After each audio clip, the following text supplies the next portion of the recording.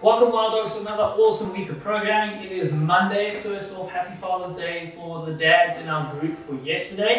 That is done and dusted though, and we're going to move forward. Today's workout is going to be a massive effort. It's going to be nice and long. The actual workout is going to be 40 minutes. You're doing a 40-minute EBOM. That's obviously excluding our warm-up. Alright, we're going to go straight ahead and look at your warm-up. What I want you to do is, if you have a skipping rope, you can grab that. If you have a bike, you can get ready on the bike.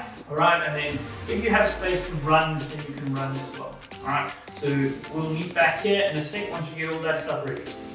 Alright, so what we're going to do is set a timer to go off for 2 minutes. So you're going to do consistent skipping for 2 minutes, you're going to be on your bike for 2 minutes, or you're going to do 2 minutes of consistent running. Alright, so the running you're probably looking at about 400 meters if you don't want to run with your time or anything like that. Alright, once you come back, we're going to set a timer to go off for 20 seconds, 20 seconds, 20 seconds, 20 seconds. That's going to be our intervals.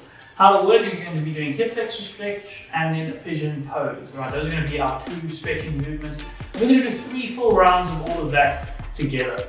Alright, so running, pigeon pose and hip flexor over and over and over again. Obviously your cardio will depend on what you have available to you. Alright, so we're going to go have a look at that quickly.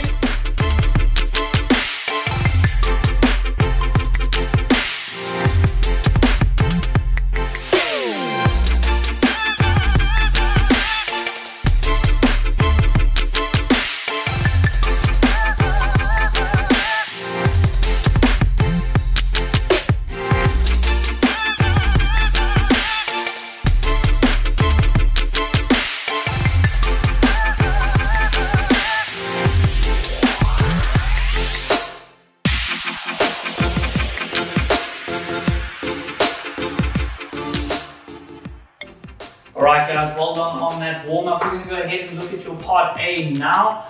Part A, like I said before, is a 14-minute EBOM. Every minute is going to have 2 movements designated to it, and there's going to be 4 working movements, or minutes. So it's going to be minute 1, minute 2, minute 3, minute 4, and each one of those is going to have 2 movements that you have to perform within it. There's going to be no designated rest period. However, you will have enough time to rest in between each, I promise. Alright, especially that last minute before one. Right. So the movements are, in the minute 1 you're going to have to perform 10 air squats plus 10 jumping squats. So it's 10 air squats, 10 jumping squats. Those are all going to be in the first minute. In the second minute you're looking at 10 push-ups plus 10 shoulder touches. In minute 3 you're looking at 10 sit-ups and 5 V-ups. And our last one, the 4th minute, is 5 pike push-ups and then 5-inch work. Alright, you're going to have to perform all of that every minute on the minute, and then repeat over and over and over again until you've completed 14 minutes in total.